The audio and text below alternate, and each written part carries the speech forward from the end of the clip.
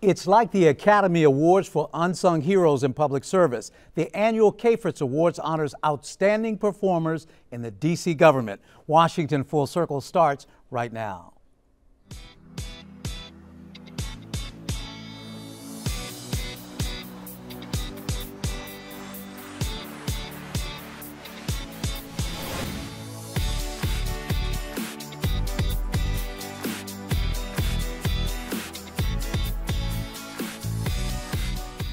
They are dedicated public servants in the district government, each driven by extraordinary pride and persistence in making D.C. a better place to live and work, the winners of this year's Cafritz Awards. With us is Jim Robinson, who heads up the program, and Sean Murray Egan, a past award winner.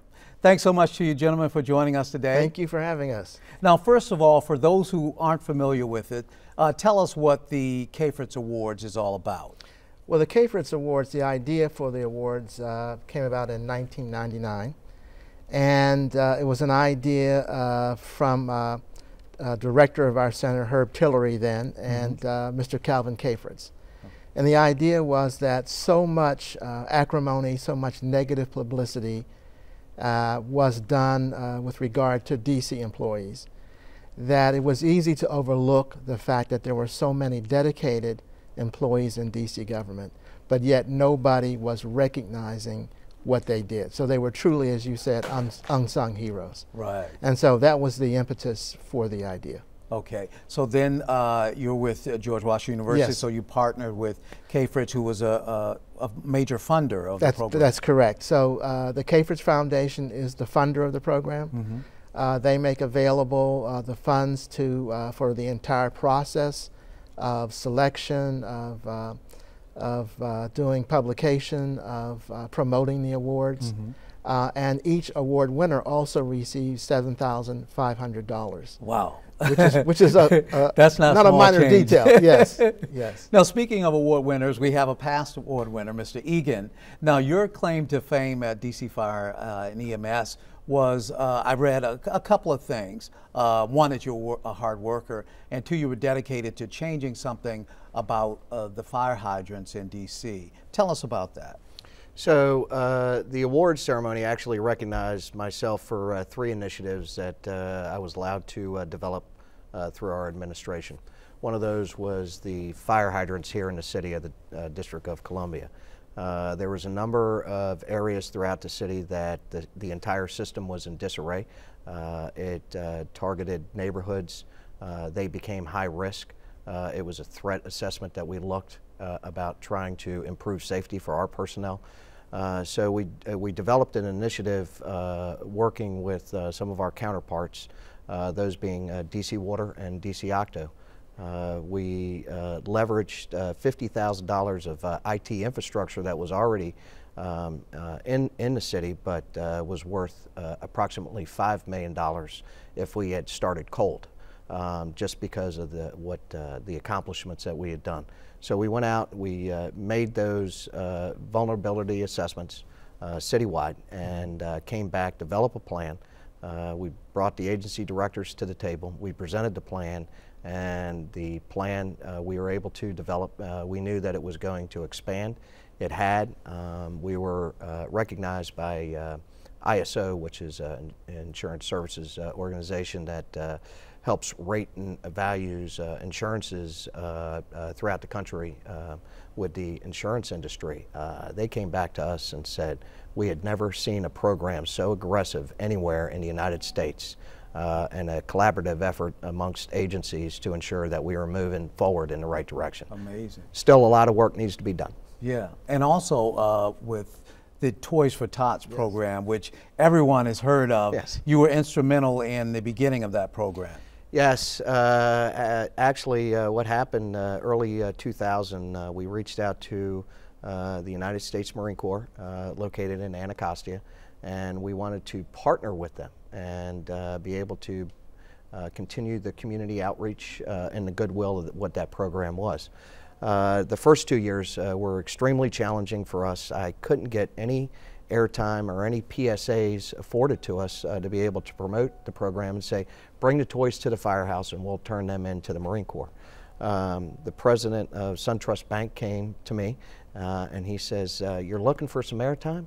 He says, "Everybody likes a fireman." He says, "You get the regional fire departments to do it and to sign up." And he says, "I'll provide all the airtime that you need." That turned in 9 of the regional partners standing up to the plate with the fire chiefs, shoulder to shoulder, going out and implementing probably the largest humanitarian aid program logistically during a non-emergency crisis anywhere in the country.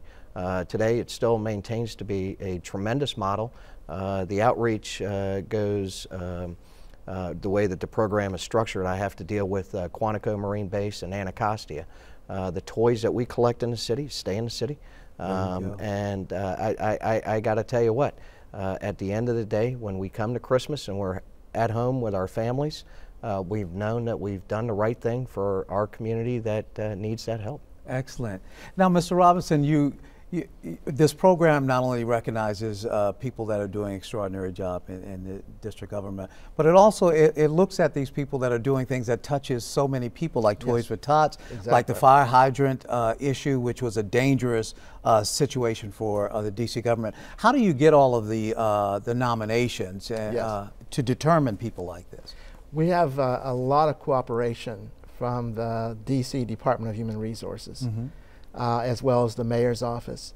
So we publicize the awards every year. The mayor sends out an email to all DC employees. All of the HR staff promote and publicize the program in agencies. So then we begin to receive nominations. Right. And people can be they can nominate themselves, but often they're nominated by their bosses. We're going to talk about, because that's the process we'll learn about, but stay with us. Up next, another past Cafritz winner joins us when Washington Full Circle returns. We'll be right back.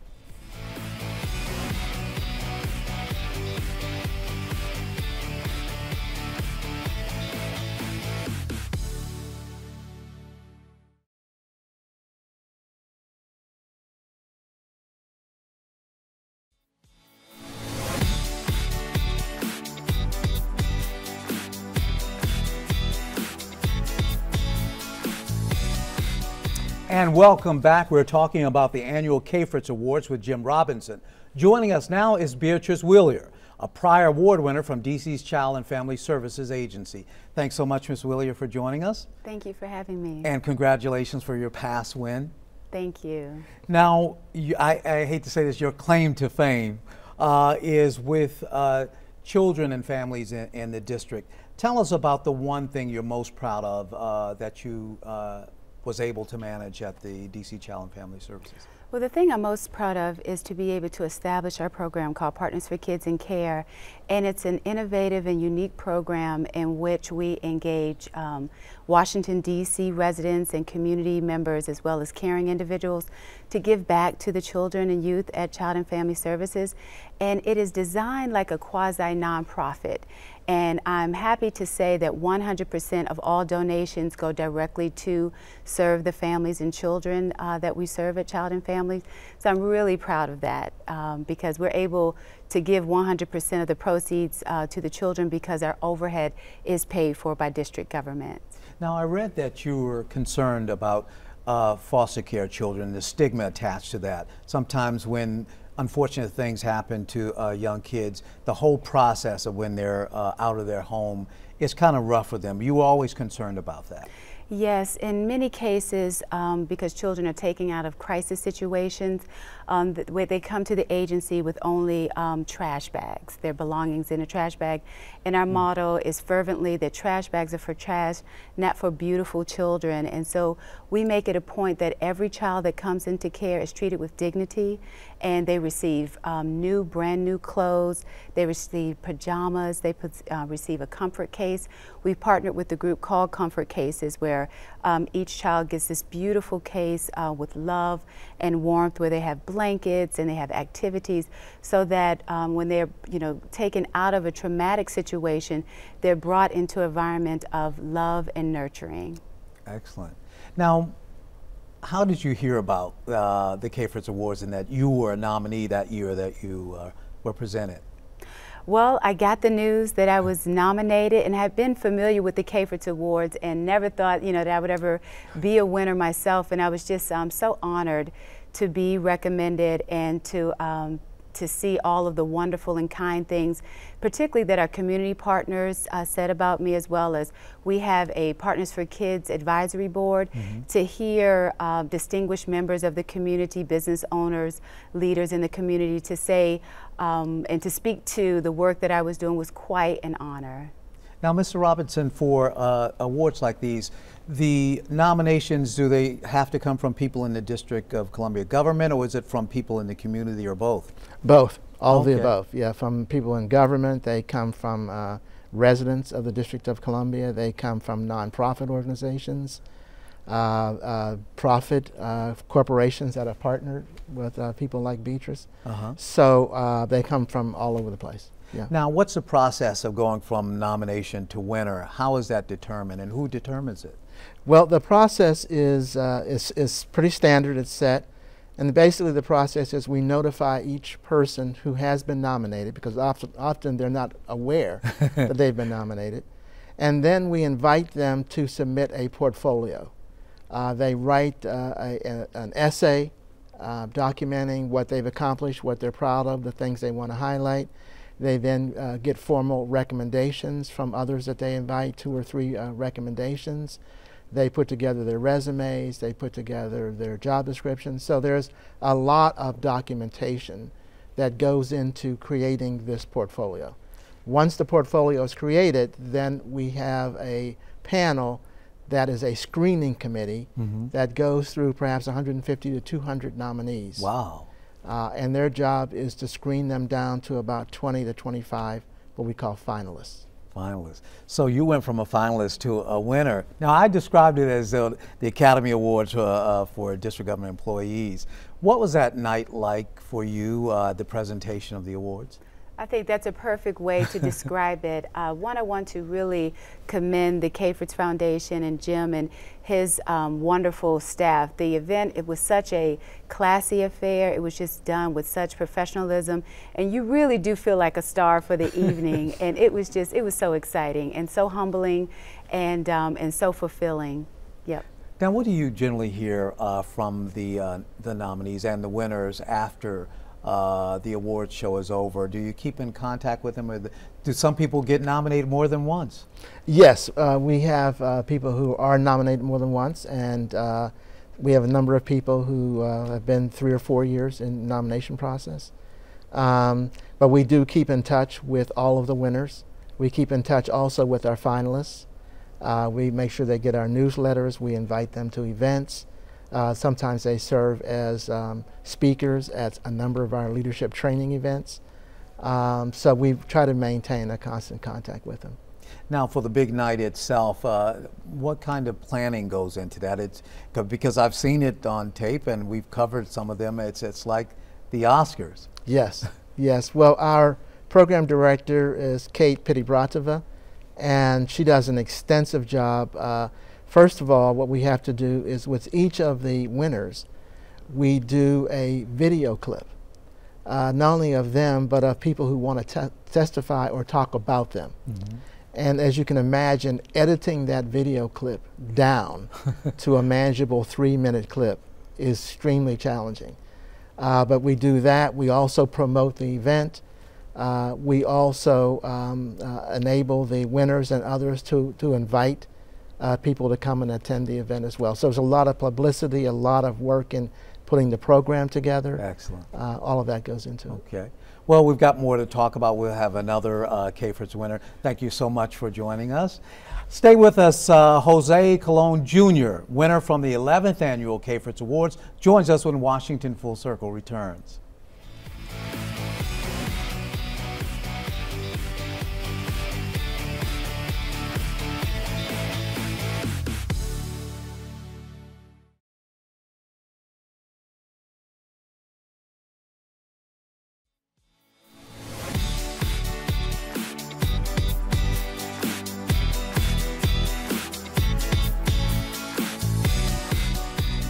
Welcome back. IT software specialist Jose Colon Jr.'s talent and dedication at DC's Department of Transportation was recognized at the 11th Annual Cafritz Awards.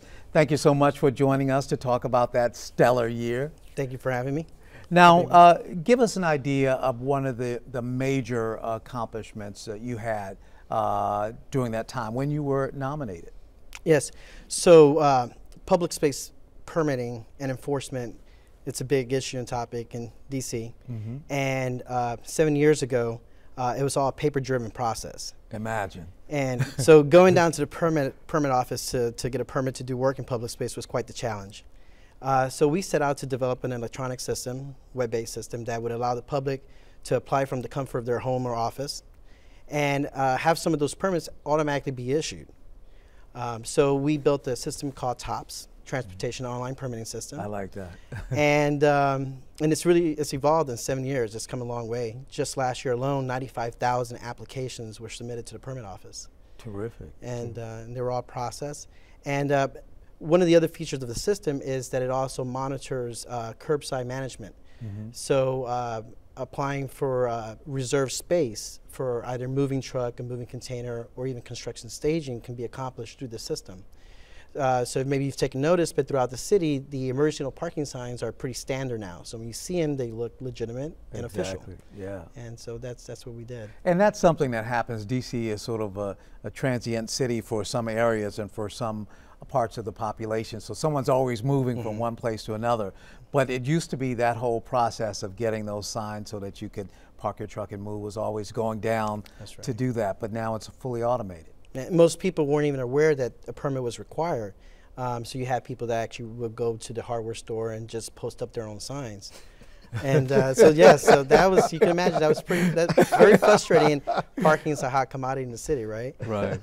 So we've been able to do a better job of regulating. How difficult was it to automate that system? You're an IT person, but that's a daunting task, I would think. Well, putting together the resources, collecting the requirements. There were some challenges, sometimes pushback from the end users and concern that we're going to automate the process and people are going to lose jobs, which was not the case at all. The office has actually grown from, I believe, 15 employees now to 40 at the permit office. But getting the buy-in and it was just the proof of concept, and once the system was in place, you could see that the process was more efficient and effective. Amazing. And then so senior management just continued to support me. Jose is understating the challenge of this project. He had so many stakeholders, so many people and agencies, private industry that had to be involved, vendors, contractors, that pulling this off the way he did in the time frame that he did it was incredible. Incredible. So he's not only IT specialist, he's a diplomat, he's a change strategist. I mean, it was just an incredible undertaking. Now you get all of these nominations across your desk. Are you sometimes amazed that, you thought someone had done it all, but then you get another one and... Exactly. I think, and the people that do our screening are all people who've had experience in local government. And so they understand the intricacies of what it takes to do a project that Jose did in the time frame that he did it, at the level of quality that he did it. So they understand what it really takes. Yes. And so that's the part that's overwhelming. And you see so many people that their life passions, and they overcome all obstacles, as Beatrice did to make her program work. So that's what's so inspiring and so uplifting. Now you often hear, and you mentioned it earlier at the beginning of the Cafritz Awards, is doing something to change the image of government employees, district government employees. Is it hard sometimes to get young people interested in public service? What do you hear when you're out there? Well, you mean as far as do you hear negative things? Right. Well, yes, we do. And we do. And that was one of the things I wanted to help put a system in place to kind of help build up the integrity of the office. We were talking about permitting and licensing, that's, which is, during that time, especially when we were looking at building the system, the economy was booming. And I think we're doing well now. As it's all coming back to DC.